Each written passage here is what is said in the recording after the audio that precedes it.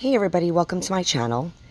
I wanted to do a quick short video today on two interesting things going on in my garden. And I'm trying something new. I'm recording this directly, I guess, to go up to YouTube without the intermittent step of editing. So I hope this works. I'm giving it a shot. I do know that you cannot pause and then restart and have that all upload as one video. So forgive me for this trial and error. It's just something I wanted to give a shot to. So a couple of months ago when I went to the garden show, I bought 2 passion flower vines. And I had intended to put them in the ground against a fence to kind of create a privacy covering. Well, I have not gotten around to doing any of that, so I potted them up in a little bit bigger pot. And here is the purple and white one that has been growing beautiful for me. I make sure it gets water. It's looking a little limp right now, so I'll definitely give it some water after this video. I just have to watch that it doesn't try to attach itself to my nearby plants. There's my bay laurel tree, if you remember that, growing very nicely. Or the jasmine, which is also a climbing vine, and I have to watch that they don't intertwine themselves. So I'm really pleased that this passion flower vine is maintaining its growth in the pot. And I do have beautiful blooms all the time. Every one of them has kind of been spent right now. But the thing I've noticed is that I have all these beautiful Gulf fritillary butterflies coming around. And one was flying around here. I don't know where he went now. And since this time, I've not seen any monarchs. It's so interesting. So I see these orange butterflies flying around my passion flower and loving on my lantana, which you see here, which I've staked up so that it can grow more upright and I can kind of keep it shaped instead of letting it spread all over the ground. But I have not seen any monarch butterflies coming around the milkweed, which is their host plant. Very interesting. Now, I'll have to walk. I'll try to walk slow and watch for dog doo-doo. The other passion flower vine,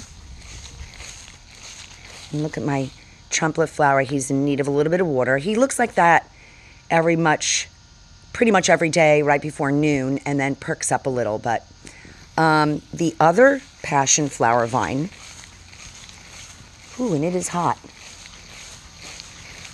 was a red crimson color.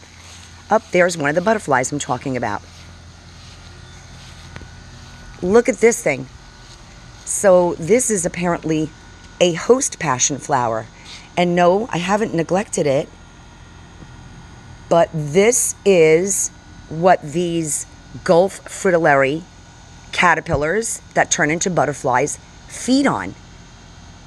This was also going to be planted in the ground next to the one I just showed you, but I'm kind of glad that my project didn't work because I don't know that I would want this decimated looking plant. I think it looks terrible, but I'm happy that it's doing its thing. And if I can, it's very sunny, so I'm not sure if you can see. I'm focusing in. Lots, see him eating? There's the caterpillar. And here is one that is morphing into his cocoon and eventually will come out as one of these Gulf butterflies. Oop, a bee. Oh, I don't like bees. So this plant is definitely doing its job, but it just looks terrible. So, I mean, I'm going to keep it here since I have not gotten to the landscape project. There's another guy. I don't know if you can see him. I can't see what I'm filming. It's too bright. I've got quite a few on here. And I know I have lots of orange butterflies. So I thought I would share that with you today. I think that's really cool, but where are the monarchs? And here's the milkweed on the other side, on the northeast side. He didn't fare well with all of the rain, so I cut him back. He was loaded with aphids, so he'll regrow. And I checked and there were no monarch eggs, and that was the other thing that kind of clued me in, that where are my monarch butterflies? Do they know and they compete with one another in the garden so they don't come around? So I don't know. There is my poinsettia that was so beautiful. It does not like all the rain that we had. It dropped most of its leaves. It will regrow. I have no doubt about that. So he just looks sad right now. But yeah, I wanted to share that with you. Now the other thing I want to share, and like I said, I'm sorry I can't pause and I would turn around and face me, but I'm like literally still in my pajamas. I got to go to work today. I have up front here 2 beautiful agaves. I don't know the names of them. If any of you out there know what they are, they're just beautiful. And I had kind of made this little landscape under my palm tree, oh, I don't know, about 5 months ago. And here is my other agave, absolutely gorgeous. And I noticed, well, first, here are the oyster plants that I bought at the garden festival also, that you can see how beautiful they're growing and how they're just duplicating. These are such great plants to have in your garden collection. Moses in the cradle, they're called, oyster plants, tradescantias.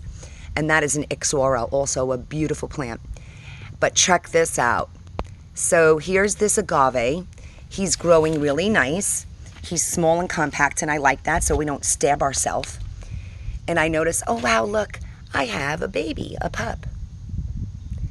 And then I realized, wow, look at this. He must be throwing out a runner underneath the ground, and I have 3 new popping up all the way over here. So when the weather gets cooler, I'm going to have to figure out, how do I get these guys out without harming them? Do I let them grow as big as this before I cut them out? If anybody knows anything about agaves, I would appreciate it. So yeah, I've got 1, 2, 3. Right? Yeah, right there. Popping its head out. So I found that so interesting. And that's kind of nice. My other agave here is also producing pups. And I know I got to let them grow bigger. That's for sure. There's one there. And then this baby next to the mama has grown really, really big. And there is another one tucked away back there. So I wanted to share that with you guys today. I think that is really cool. I love it. I don't see any more runners going this way, but I didn't know the agaves did that. And if anybody knows the name of these 2, I would appreciate it. You can see my shadow. All right, guys. I hope you guys have a great day, and I hope you enjoyed my short video. If you liked it, give it a thumbs up. And don't forget to hit the subscribe button. Stay healthy. Stay happy. Keep planting. We'll see ya.